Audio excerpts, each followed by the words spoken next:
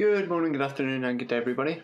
David here, and in today's video it's just a short one really, showing you a free damage buff that you can get in PvP that no one seems to be talking about. And it's actually from the Bleak Watcher turret. So if you have an enemy that throws the turret down, if you shoot it and destroy it, you can activate a damage buff from it, so it counts as an enemy. However, only some damage buffs work.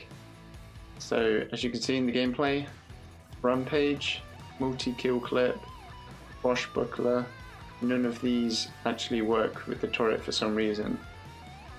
But Kill Clip does. So if you have a weapon like this hand cannon that has Kill Clip on it, you can activate Kill Clip by reloading after destroying the turret. More importantly, Memento Mori works, so you can destroy it with Ace of Spades, reload, and you will activate your 6 stacks of Memento Mori, which is just ridiculous.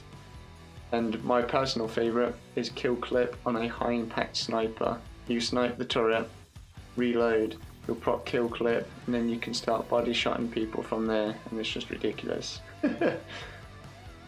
As I said, short and sweet today. That will do it for the video. If you enjoyed the video, likes are very much appreciated.